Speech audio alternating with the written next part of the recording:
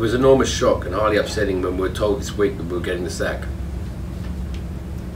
Australian seafarers have been working on BHP iron boats for more than 100 years. 1 in 8 merchant seafarers died defending this country in 2 world wars. After that length of service and with such decorated history, we would have expected better from a company known historically as the Big Australian. The fact it was done when both of the Mariloula and the Lowlands Brilliants were both outside Australian waters in the quiet period in early January when many Australians were on holidays is an absolute gutless disgrace. BHP and BlueScope's lack of consultation and the fact that we have an agreement that runs until the middle of the year makes us wonder whether the company is trying to get ahead of a possible change of government. We think that there are alternative Cape-sized bulk vessels suitable for the BlueScope freight task, and we wonder why the company won't consider other options.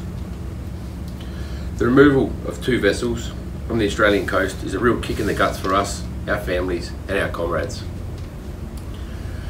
We are ordinary working people and believe there should be jobs for hard-working Australians to work in their own country. We do not want to be replaced with foreign-based crew being paid as little as $2 an hour, and we don't think it's fair that we should be expected to compete with slave labour.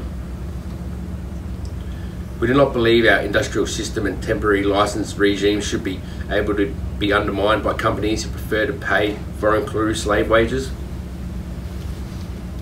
Australia is increasingly allowing an international race to the bottom of the shipping, and this has to stop.